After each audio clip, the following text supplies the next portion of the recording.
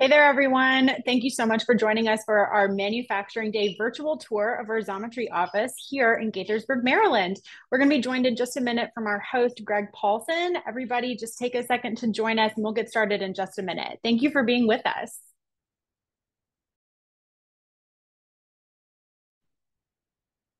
Okay, testing one, two. Can you hear me all right? Yes, you sound great.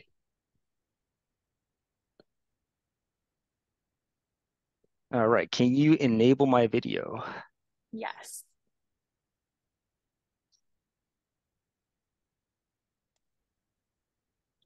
Can I enable your video? I'm going to make you a host. There we go. Yeah.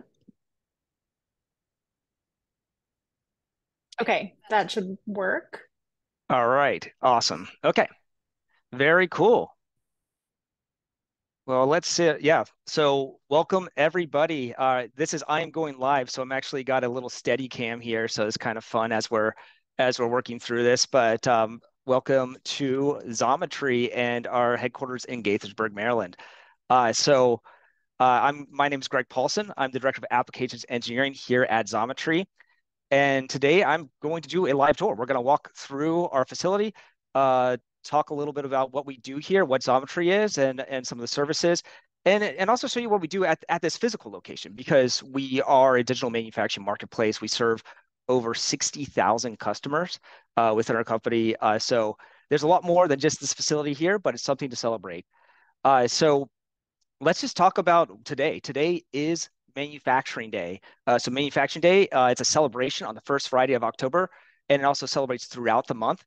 And the initiative is through the Manufacturing Institute.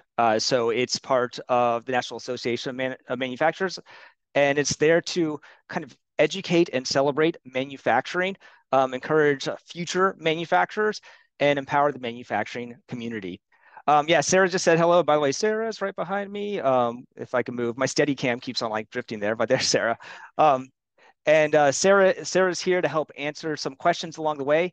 This is live. This is us talking, and this is going to be an event where we do love answering questions. Sarah, if you can you pin my video just so we have that, um, and that way I'll give them full screen as we'll walk through. Yep, that should be done. I went Okay. ahead and pinned it, so you should be set. Okay. Perfect. All right. Awesome. So we got everything going on here. So I want to talk a little bit about what we are, what is Xometry for those who are not familiar with our business and what we do. So Xometry is here to solve this problem with procurement, especially procurement of custom manufactured goods. If you've ever had to purchase something custom, like a CNC machine component, a 3D print, sheet metal part, you may have done the dance where you go around searching for a vendor and scrubbing through, or maybe you do a BCC copy of a bunch of different vendors, sending your file saying, please quote this at quantity, X, Y, and Z. And then you wait and you get frustrated and you wait. And then sometimes you don't even get answers back. Sometimes when you get answers back, the prices are all over the place. And that's a very opaque status in manufacturing. Um, it's you don't always know the right person or what the right price is when you're getting parts. Xometry started a little over a decade ago, and we actually put AI, artificial intelligence, and machine learning to work at the very beginning of this. So what we actually have is something called the instant quoting engine, where you can go online, upload any of your CAD models. We accept most CAD file types, and we use computational geometry. We interpret that 3D CAD file. You get instant pricing and lead times on that. And we're offering over 20 different manufacturing processes across our platform. So we consolidate what you need for your supply chain. And whether it's a low volume part or something in production, you could actually work with Xometry to get those needs done. The other problem that we actually solve is this problem in procurement where you can hug a supplier to death. And what I mean by that is you could keep on sending them work till you're sending them work that's outside of their scope or until their shop is just full, like where they can't take on more capacity, so they have to add more lead time. We use a distributed manufacturing business model. We actually use AI machine learning to look at the parts in the project and the scope of the project. And we actually say parts like this in this project with this scope, like these needs, these details, are made well by this supplier. And we have a vetted network of suppliers, over 10,000 suppliers that we actually use achieve these goals, and we use AI to match make. So you may not know who your perfect supplier is, but when you order through Xometry, we're able to make that pair and match make automatically. So we really streamline this procurement process by getting you pricing lead time and pressing buy and going through that. And for the suppliers, by the way, they love working with us. So we have this vetted supplier network. We call them our Xometry partners. And our Xometry partners have access to a MES, a manufacturing execution system called Work Center, where they're able to take jobs, see jobs in real time, take that work, and they'll see what they're going to get paid. They'll see when it's due. They'll see the scope of it and say, that fits, let's take it. Or they could pass on it and it'll go to the next available supplier. But they see a flow of work on demand, and they're able to not just take that work, but use our platform to track and monitor that work throughout the process. That also gives us visibility and allows us to manage thousands of concurrent orders at any given time. So also, since I have Sarah here, Sarah, do you want to give a blurb on Thomas? Because Thomas is also a Xometry company, and we're sporting. I got my Xometry vest on. Sarah's got her Thomas vest on. But if you want to jump in really quick. Yes, I sure will. And it looks like I think since you're the host, you actually have to put me on video, but it's fine. I'll Oh, just talk. Yes, Thomas is your sourcing platform. So if you're sourcing for materials that don't need to be custom made and custom manufactured, Thomas is your go-to place to source those from our audience of industrial suppliers. You can source in 78,000 plus categories on Thomas. So truly everything that you need to keep your business running, and to really control your supply chain and build those relationships directly with industrial suppliers. On the flip side, if you're a supplier yourself and you're looking to grow your business and boost traffic and visibility, there's no place better to advertise than on thomasnet.com. Thank you. Here I am. Then on thomasnet.com, you can work directly with us to build a custom advertising solution and program for you that fits your budget, and you design it from scratch. Everything from a profile on thomasnet.com that makes it easy for interested buyers to find you, all the way to full service marketing. We can help with SEO, we can help with content generation, website management, you name it. Our team is here to help you grow your business. So both sides, we've got you covered. Awesome. Thank you so much, Sarah. And yeah, this is this is just something really exciting for us, because whether you are someone who's needs parts made, or someone who's making parts, or somebody making hardware off the shelf, if you are in the supply chain, we have solutions for you. I am going to actually, Sarah, I need a hand really quick, because I am going to put on my safety glasses here, because we're about to go walk into the facility and check things out. So without further adu, let's go in, and I'm going to show you a little bit about Xometry and our Gaithersburg facility. So you also may be asking me this. You also may be asking me this. Hey, Greg, you just talked about we're a digital manufacturing marketplace. Why do you have a facility in the first place? And that's kind of the story of Xometry itself. Is like we actually started here in Gaithersburg, in this facility here, as we were building out our business model. We made parts. We have expert manufacturers and machinists on hand. We do 3D printing services here. And that really got us the data that we're looking for as we're building out our business model. This is just a 7,000 square foot facility, plus we have another 7,000 square foot facility that we'll walk through. But with this, has helped us build the backbone of the company.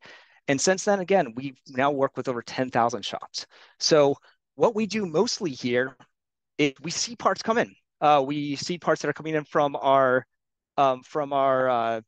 different suppliers that we may go through a secondary quality assurance program with, or we're going to actually be reviewing, maybe doing some secondary operations like assembly or other services here. So it's more value add services that happen in this actual facility than the direct part manufacturing that would be happening with our suppliers.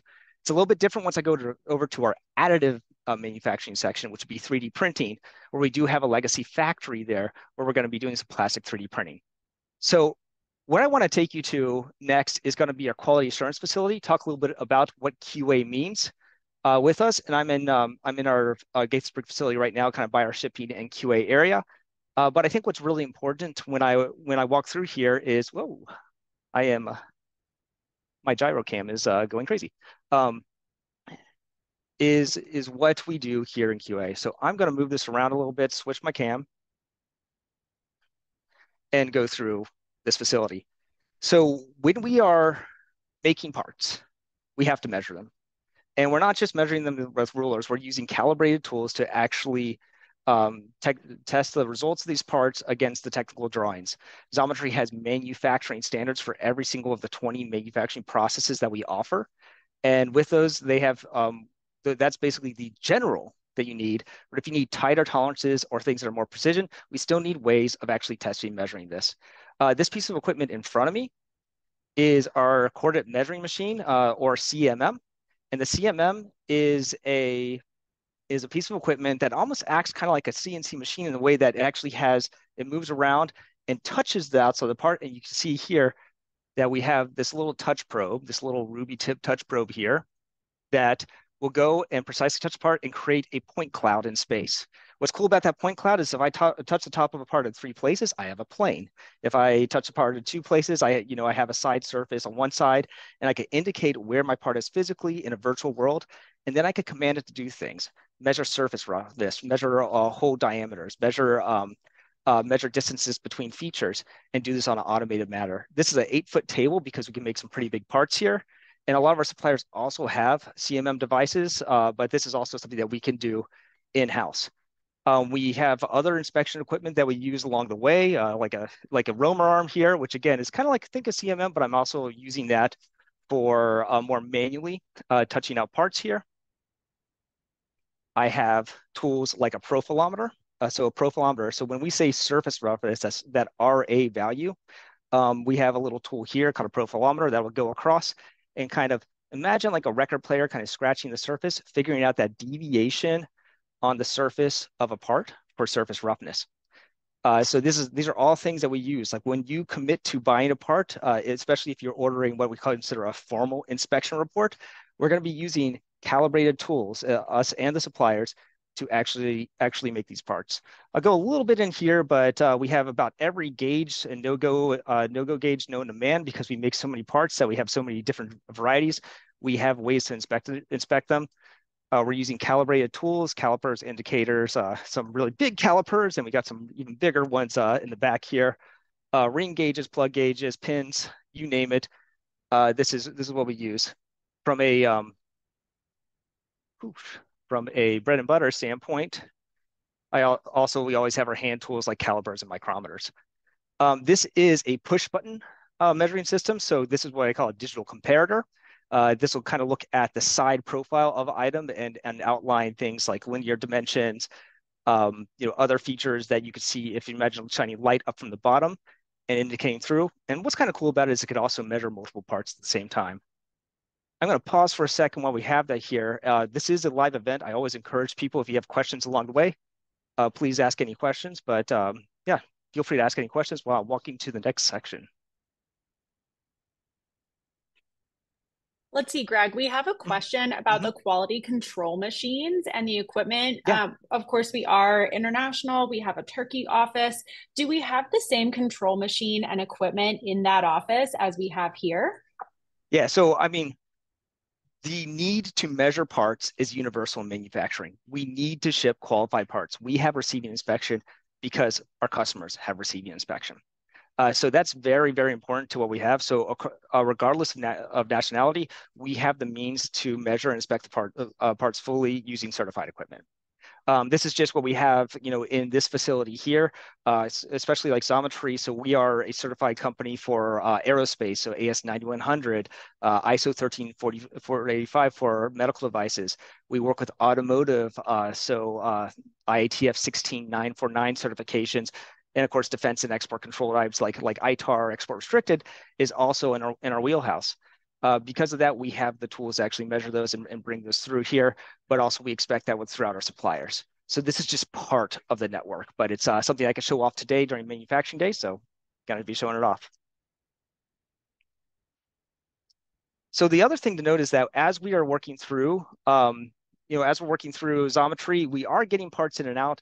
So we do have a pretty large shipping and receiving dock here to take in parts. This could be anything from box parts to crated parts. We even have our own ways of making crates.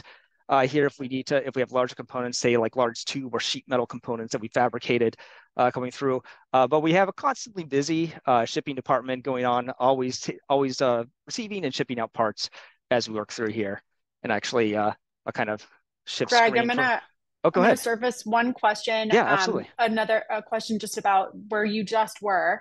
Yeah. It says it looks like you have both a three-axis style CMM and an arm style. Do you use one over the other for different applications, or what's the difference between the two? Is one a CMM and one a scanner? Can you Oh, talk to us a little you're bit more about those? yeah, you're absolutely right. So we do have the granite table CMM, the 8-foot CMM, is actually multi-axis. It has a multi-axis probe head, so the head could actually not just touch straight up and down, but I could also tilt it. I could do fun little swirl things if I'm looking for internal holes, or I could drag it for surface profiles. It's a very encompassing uh, measurement tool. You do need to program that. So when I have that CMM, I'm just going into my programming software. I am making my virtual setup. I'm telling the tool paths of what I want the CMM to do, what I want it to measure, and go through. What's cool about that is I have this upfront labor where I make this, but then I can put the next part on and go again, and next part on and go again. So when I have stuff that's we do in like serial production, I can use a standard sample size and quickly go through and create a generated report consistently with a CMM. So a CMM with inspection report, which is a drop-down requirement that you could choose on your inspection requirements, that that will dictate that type of need. The probe arm is a little bit more flexible. You can still do amazing things with a probe arm, and it's an amazing tool, but it also lets me do measurements on the fly. So create that point cloud without programming it. I'm using my arm to create those features. And then I'm going back into my software and saying, these are what these features correlate to. And I'm having to calculate those measurements, like, positional tolerances, for example. So they're both extremely useful tools. And in some cases, then the Venn diagram of their usefulness, there is overlap, but other ways I have a little bit more flexibility with that arm to do more work on demand. And since we're getting packages in constantly throughout, like in this facility, we don't always know what's next. So this allows us to be a little bit more flexible with what we're selecting. Awesome. Thank you. Mhm. Yeah. Another question, just you were talking about standards. Do you use the NIST standards as part of your measurements and SOPs for our work? And then kind of a follow-up, what kinds of careers do you have? Do we do upskilling and training? And like, how do we go about finding the amazing people who work here? If you Yeah. can talk a little about both of those, that'd be great. Yeah, so we do use a standard sampling plans. I think what's is like ANSI-Z. I draw a blank here, but if you go to Xometry's search bar and type in inspection and sampling plans, you'll see that sampling plan listed out, and you can check that link there. So that's going to be a place to look for what we do for inspections and sampling. But yeah, we're not making up standards here. We want to reflect a globally acceptable standard. So whenever there is an industry standard out there, we like to actually bring that in and incorporate that within our business model. Sometimes though, it's very interesting. Manufacturing standards, like what do we expect when I bend a tube? It varies from shop to shop. So we have, as a marketplace, actually played a role in trying to figure out what is industry standard and writing that out. So it's something that we do pretty frequently as we look at overarching needs and what is accepted by our customers.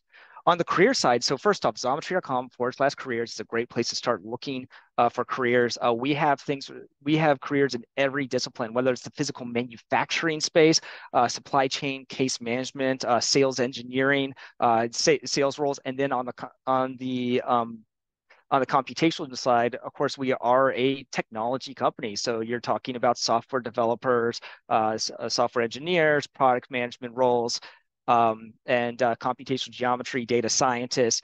You name it, we have jobs for it. So that's where you can look. And we do pull from talent pools. We like to bring a lot of experience here within Xometry. We also have some internship cohort programs for those who are going through education. So look for our cohorts. That'll launch on our career page. Usually, at the beginning of the year is usually when you see that for our summer programs.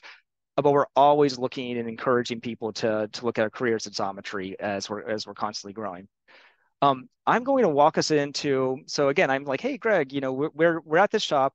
Now, do you have a shop here? And yeah, we do have some stuff going on. So I'm actually by a very cool lathe. This is a Haas TL1, but it is a CNC lathe that you can also run like a manual lathe.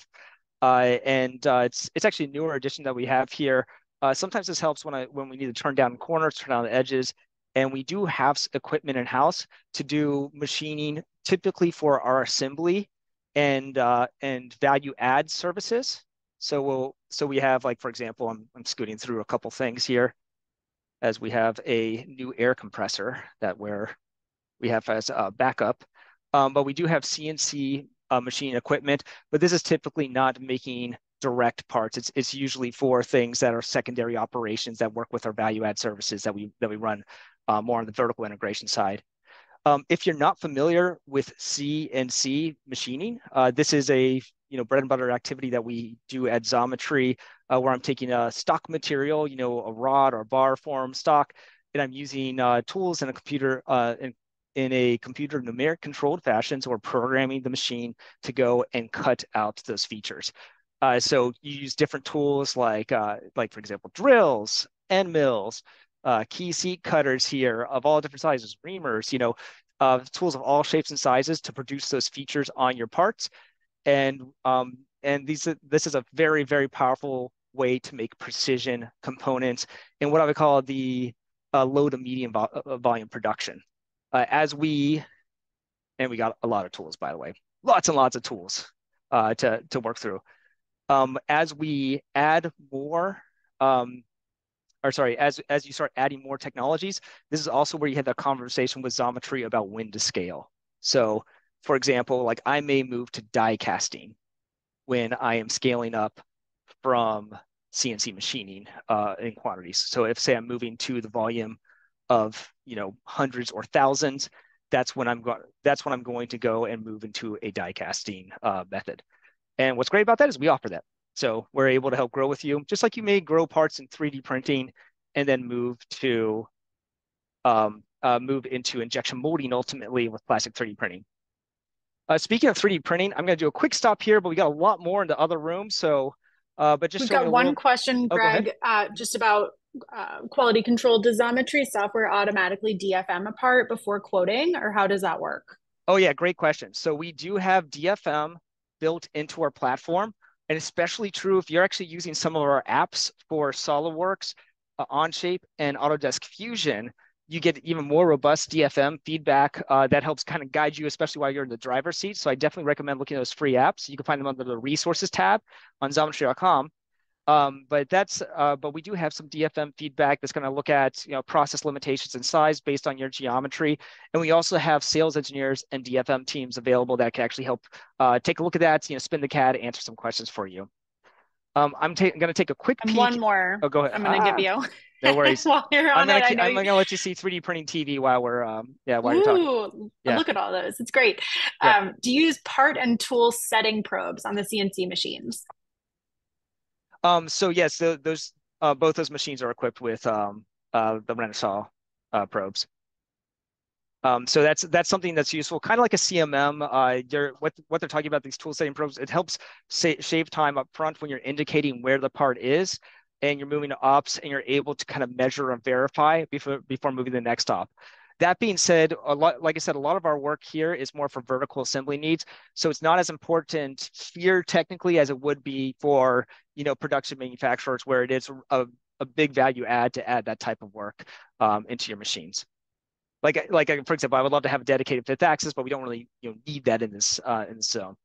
What I'm pointing out here, by the way, is these are 3D printers. So these are Stratasys F370 machines.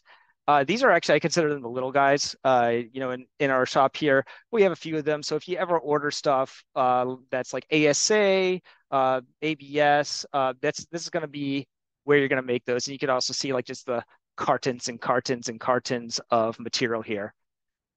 And by the way, every time you see my camera move, it's because my gyroscope wants to stay still. It's doing its job, but I keep on moving, so it keeps on like trying to like fight me on this. So I'm working through. So let me so what I'm going to do next is I'm going to move us around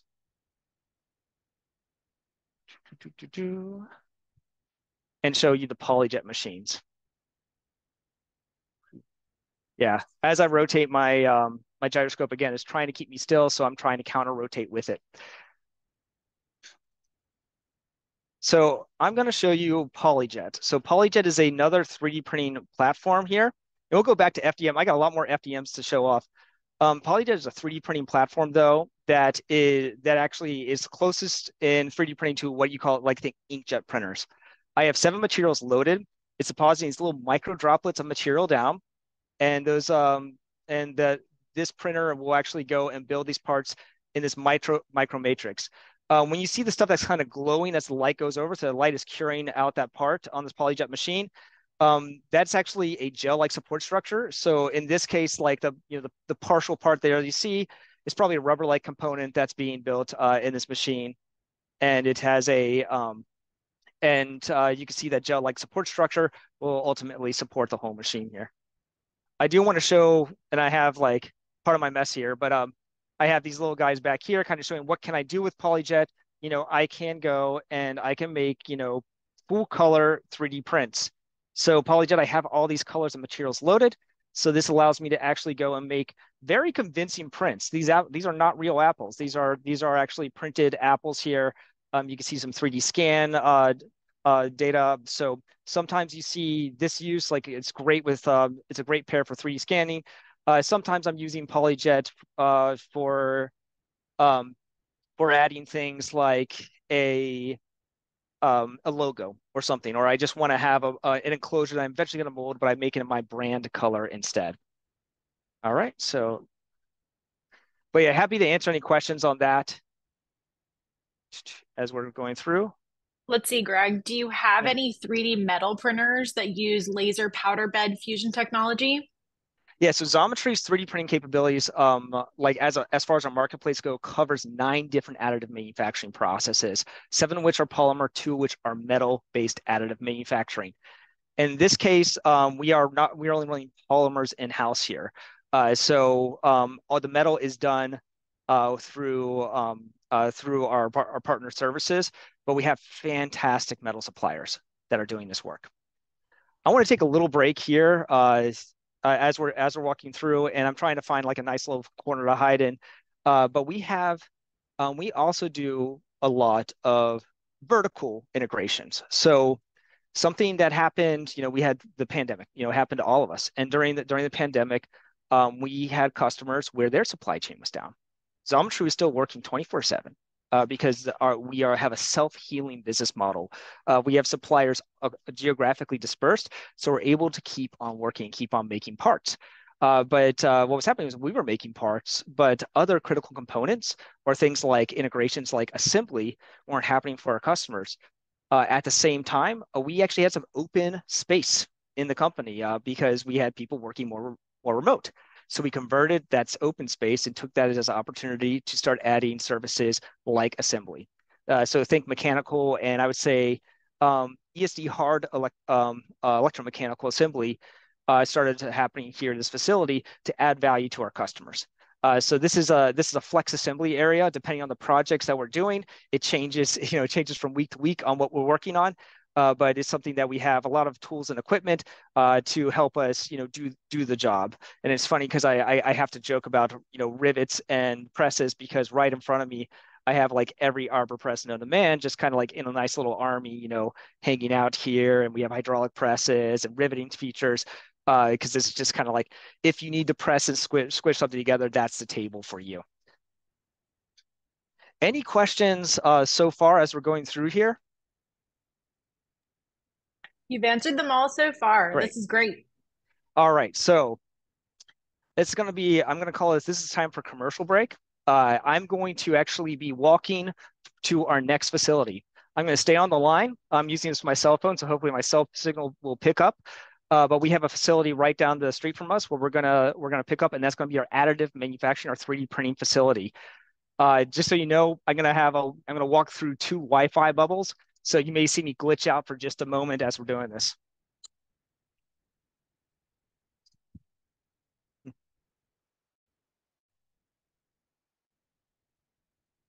Nope.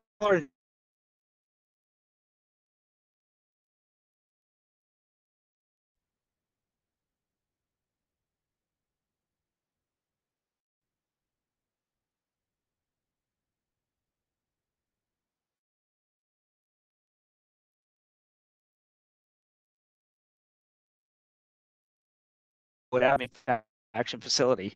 That at that time, machining, we actually did have.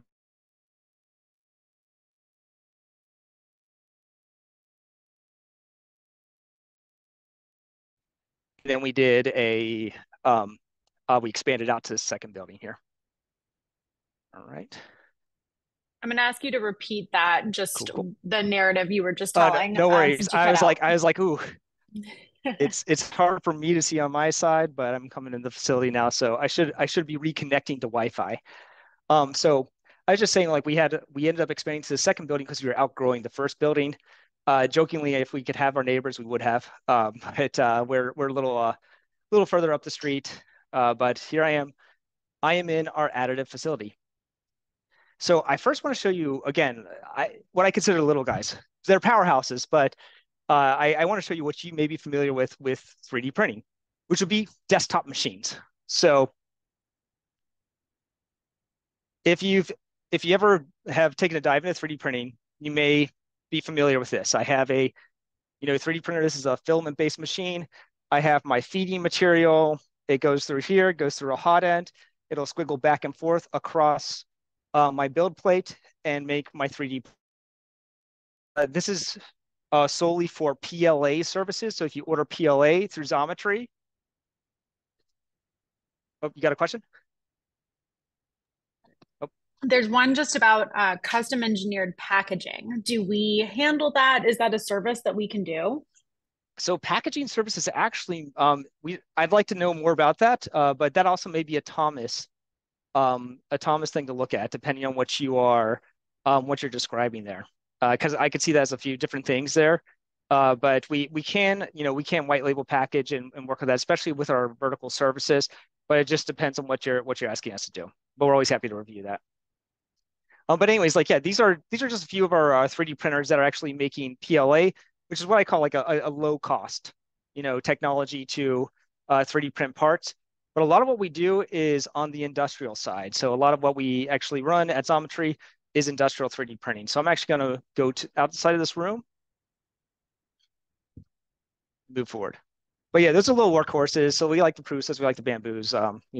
They're um, they work well for what they're doing and making parts. Okay, so now I'm in the bigger room. This room is for our industrial additive manufacturing. This is a parts factory. So this is something where we're constantly making and shipping components using industrial additive manufacturing technologies, and we have an army of machines. I'll kind of flip my camera for a second here, and you can see that these are larger FDM machines. So these machines are Fortis machines from Stratasys. I have Fortis 450s. You can see I have several layers of these machines in a row. And this is a great, I could talk about build area, about 16 inches by 14 inches by 16-inch build area for this. And also, I have a couple rows of Fortis 900s. So Fortis 900s have a build area of 36 by 24 by 36 inches. So I have this, I have an ability to print large format 3D prints in a variety of materials, like ABS, ASA, Ultim, polycarbonate, PC-ABS, are all available with these platforms. And what's unique about this, when I do filament-based additive manufacturing, if you order an orange ASA part, we're going to have to put an orange ASA filament into that machine. So if someone else has a black ABS part and someone has a tan Ultim part, in order to do parallel production, you have to have parallel machines. So when you look at a factory, an additive manufacturing factory, when you have more of those boutique needs where you have different materials per order, you need a lot of machines. You need dozens of machines in order to secure a short lead time.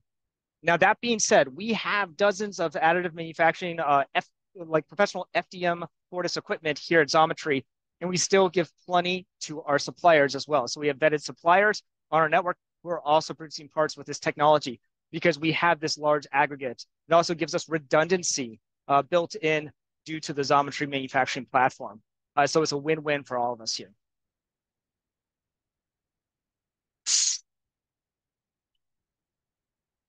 And I am going to now kind of walk around a little bit. We have the other things that we have here, and this is going to be part in our dust, is we're going to have selective laser sintering. So actually, I'm going to pause for a second. I just want to show you this. So let me go around here and switch around. I just want to show you something like here. Just like we have plug gauges for everything in our QA facility, one of the best ways to add threads to a 3D print is to use screw to expand or heat set inserts, so brass inserts.